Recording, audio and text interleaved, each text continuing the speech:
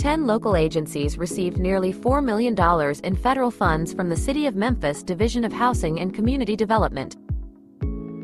These agencies recently participated in a workshop to learn how to effectively use these funds for their projects addressing homelessness and special housing needs. So the purpose of this award is to get all the agencies that were awarded funding for the new upcoming fiscal year to kind of walk them through the process of what they actually need to get their contract executed on time and the requirements during the process of those terms. A lot of these people are new to these agencies and new to this whole process. So it allows them to collaborate and learn how to leverage the resources that they have. So if you have one agency that's providing emergency services or emergency shelter, you have another one that's doing street outreach. Well, with the street outreach, the other one is going out onto the streets and reaching and talking to the people.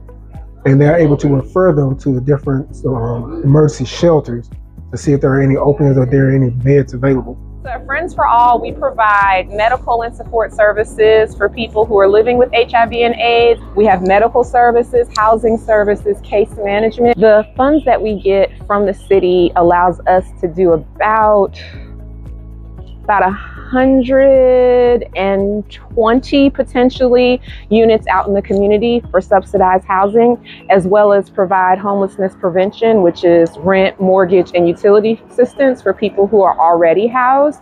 We're able to provide that service to a little over 100 unique individuals a year. And we work with disabled individuals to get into permanent supportive housing. We applied for this emergency solution grant for what we call no wrong door approach, just because we wanted to make sure that people were not missing the opportunity to get assistance. Basically, they wouldn't have to call somewhere and then be like, we can't help you. So no matter who calls, whether we can help them or not, we'll get them in the housing program. This is the first time, like I said, I went to a meeting and I really enjoyed it.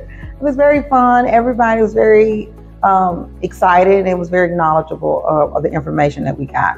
So we were very excited about getting started.